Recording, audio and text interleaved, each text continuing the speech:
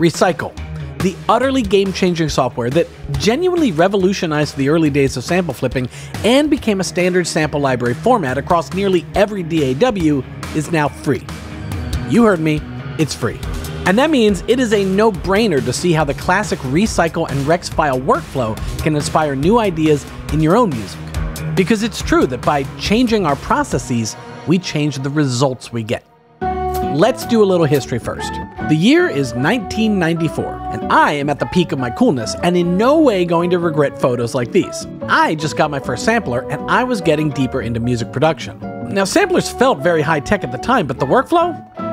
Well, it sucked. You'd record audio into your sampler, and the sample you recorded determined the tempo of your song. If you changed the pitch of your sample, the whole thing sped up or slowed down.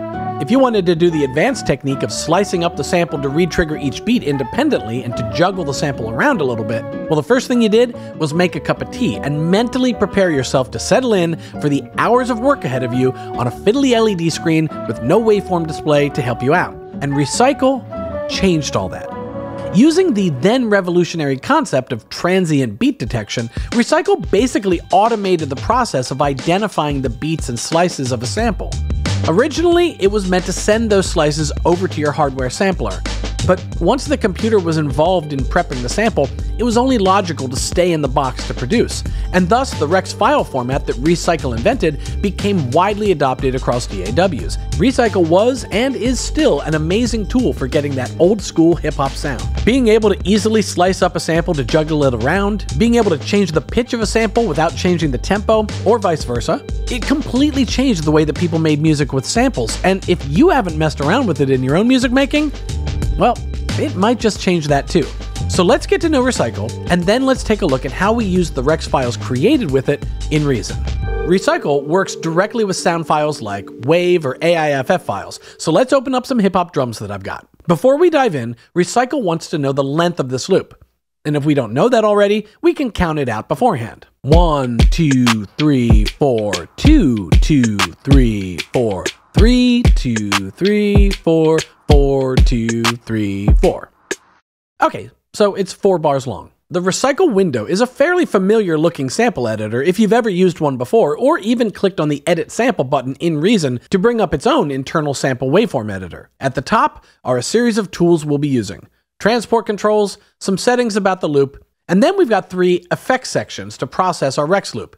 These aren't effects like reverb or distortion that you might first associate with that term. These are ReCycle's way of effecting the quality and character of our sample loop. It's things like envelope shaping for each slice of a beat, equalizer curves that shape the tonality, or dynamics shaping to enhance transients. I can toggle on preview, and then I'm ready to slice up my sample and adjust any of these effects along the way, previewing how they impact my sample. And this is where ReCycle's transient detection comes into play. As soon as I move the sensitivity slider, you'll see ReCycle identifies a series of beat slices in my drum beat. Clicking any one of them plays that single slice. And it's all pretty automatic and magical, until it isn't. This one slice here contains 2 drum hits. This other slice contains 3, a kick, a snare, and a hi-hat. And if we left this as is and changed the tempo of our loop and our DAW down the road, the timing of these 3 hits wouldn't change, resulting in something that sounds offbeat. So we want to make sure each transient hit of the drums gets its own slice, and we do that by dialing up the sensitivity higher.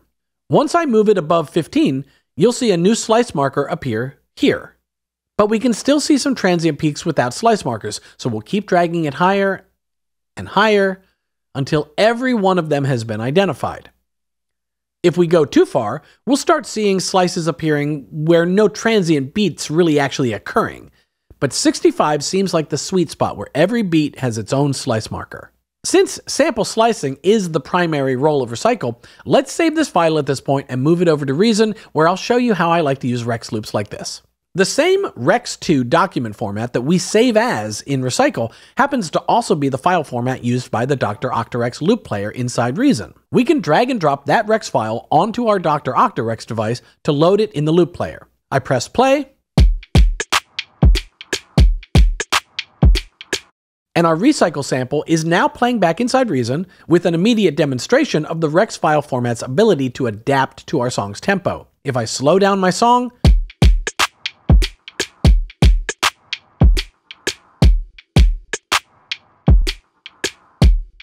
our Rex loop stays in time. The same is true if I change the pitch of my sample.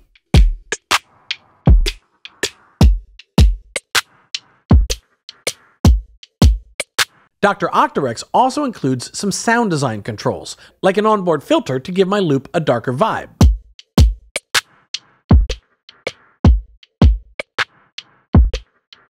By this point, pitch shifting and filtering this loop, it's starting to draw my ear away from this loop's hip-hop origins and more towards like a percussive texture, one that would benefit from some much-needed spice, courtesy of Ripley Space Delay's default preset called, well, much-needed spice.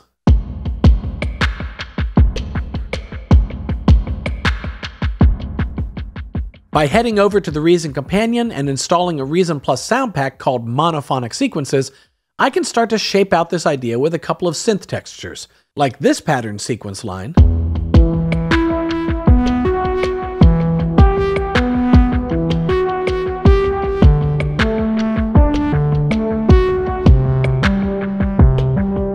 and another on top for some interplay.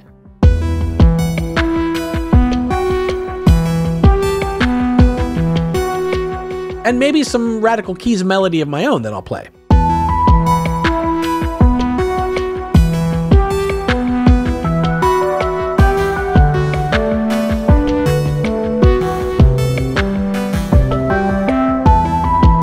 And that's the basic ReCycle music making workflow when everything is pretty straightforward. Our sample loop had clearly defined transients that really only required us to find the right sensitivity setting, and then we let it play back in Reason from start to finish as a loop. Let's take a look at a slightly more nuanced sample that requires a slightly more nuanced workflow. I found this song, and I was drawn to its opening riff. So I downloaded it and chopped out those measures into their own sample that I'll open in ReCycle. Just like before, I want to tell ReCycle the length of my sample loop. And also just like before, this one is 4 bars long. I'll turn on preview, and let's start moving up the sensitivity slider. You might notice right away that unlike our drum beat where the slice markers appeared nearly instantaneously, this sample is more ambiguous. Most of the slices are identified once we get to 84 on the sensitivity slider, but not all slices are identified. And if we go just one more tick to 85, you'll see some of those erroneous transients being misidentified, like these close together slices here. Or this slice that got split up into 2, when back at an 84 sensitivity level, you can hear it's clearly just one sample. So what do we do when one sensitivity setting isn't sensitive enough to work for all slices, but another is too sensitive? The answer is that we have to help ReCycle know which sensitive slices are keepers and which aren't. Let's take the first slice as an example. I can clearly hear 2 transients in the guitar riff. The second one happens around here. So I'll dial up the sensitivity until I see that ReCycle has placed a slice marker there. And then I'll select the lock tool and click the triangle atop the slice marker to lock it in place. Now, no matter how low I move the sensitivity, that slice will always remain. I tend to move through a Rex loop like this to verify slice by slice that I've got all my transients marked. When I come to one that needs some manual help like this one here, I repeat the process, dialing up the sensitivity, locking the correct slices, and dialing it back down to check and make sure that I've got 2 independent slices. Back at the sensitivity setting of 84, most slices are found automatically. A couple I've locked in manually at a higher sensitivity setting, and then there's this one. This one is the opposite problem. It's reacting too sensitively and identifying a beat slice where none exists. But lowering the sensitivity would impact all those other automatic slice markers. Instead of having to lock them all and reduce our global sensitivity to make this one slice disappear, I can select the mute tool and disable this extra slice marker. For a punchy riff like this, I might want to enhance these transients to make each slice a little more impactful. ReCycle has a built-in compressor that acts to shape transients, either enhancing them or softening them. I'll choose one of the presets, and we can both hear the more compressed sound while also seeing the results on the meters. And of course, if I want to adjust the settings manually, you can see the familiar compressor settings like threshold or attack. Now I've got a Rex loop with a sliced up guitar riff ready for music making. And I can save this Rex file and load it into Reason like I did before, or I can streamline that process a bit by dragging this Rex file over to Reason directly. In Reason, I've got my Rex loop loaded in a Dr. Octarex just as before. This time I won't repitch it, but I will bump up the tempo a touch and load some deep house drums.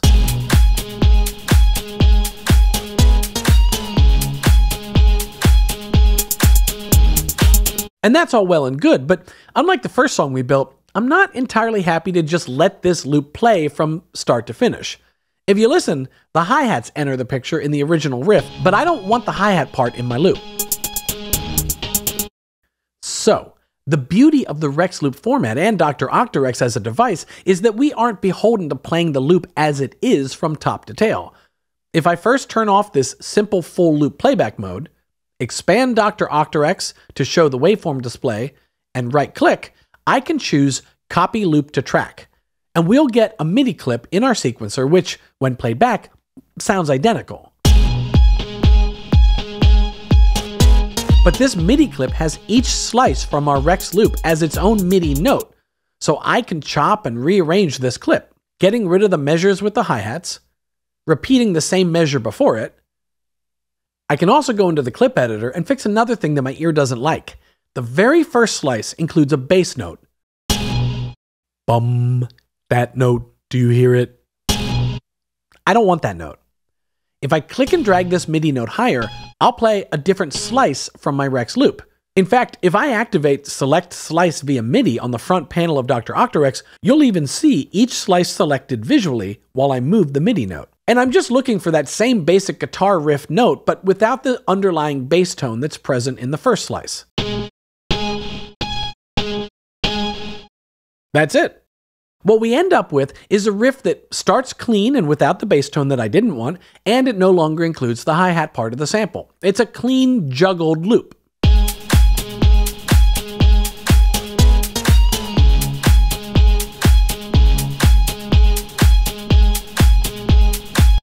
I'm going to put that same much-needed spice on this riff. We'll make it pump with the sidechain tool, and if I add a monotone bass synthesizer with the bassline generator player adding some groove,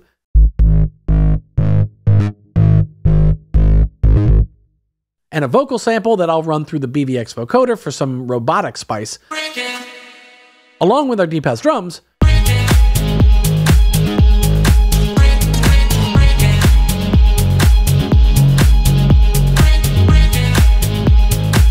well, we've now used our crate-digging Rex loop as a launching point for a whole new song.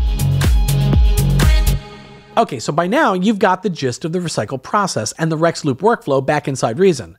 From here, well, things only get more experimental and playful as you start to dream up these weird ways of working with Rex files that you make in ReCycle. I did a little more crate digging and found some unrelenting experimental synth jazz.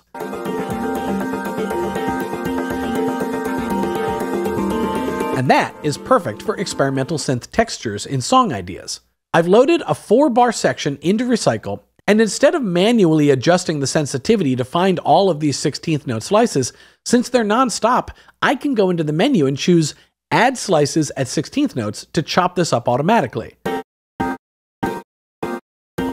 I'll also use the equalizer, since we haven't used it yet, and I'll choose a preset for bandpass filtering to remove a lot of the low-end weight to the sound.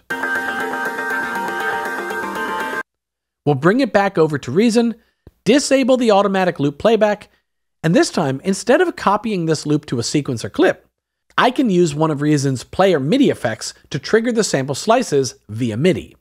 Pattern Mutator's 16 steps pattern is a great place to start.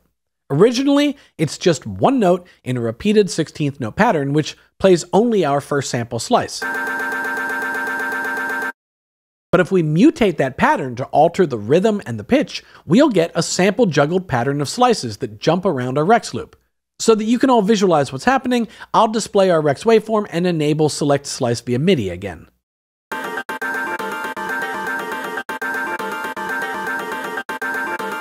The only issue here is that pattern gets quickly repetitive to the ear, which could be a good thing or a bad thing depending upon your taste.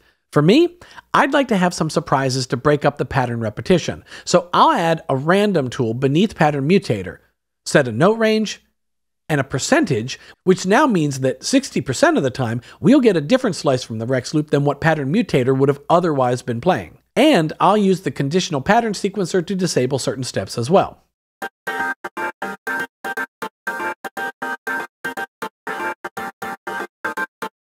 Now we've got something that sort of sounds random, yet also contains just enough of the repetition from pattern mutator to feel cohesive. And since it's a weird sound, I'll put a weird effect underneath it, like Synchronous's telegraphing Bremen.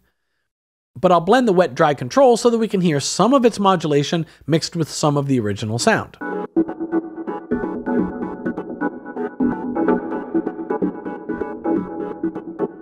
And already with just one recycle loop and a little bit of experimentation and reason, there's already a lot of places that I could imagine taking this and developing it into a beat.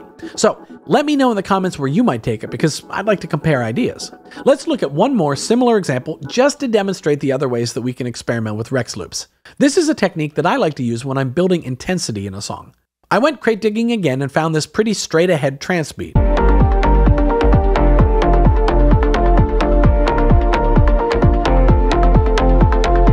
And it's got the same characteristics as before, that it's a 16th note pattern, so I'll use the same auto slice feature.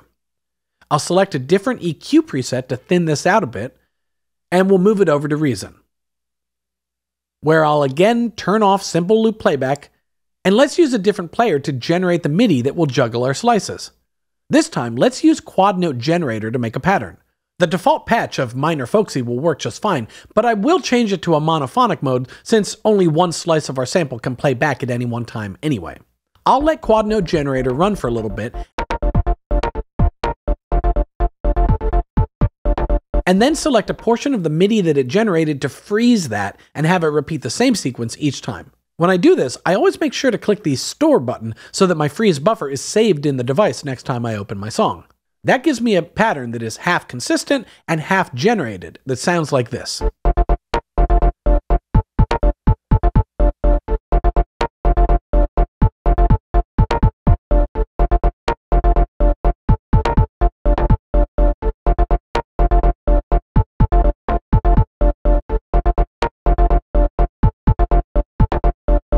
From there, I'll add effects to create mood and color.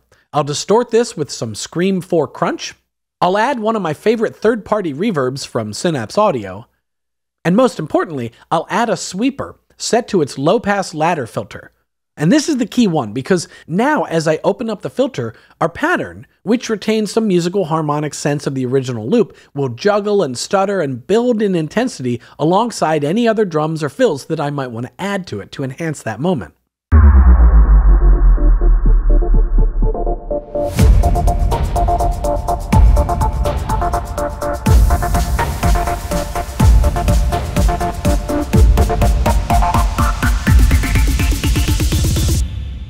So there you go. Those are just 4 ways that you can start using ReCycle today to take your own loops, slice them up, and move them over to Reason or many other DAWs that support the Rex file format to bring sample juggling and creative sample flipping to your own beats and songs.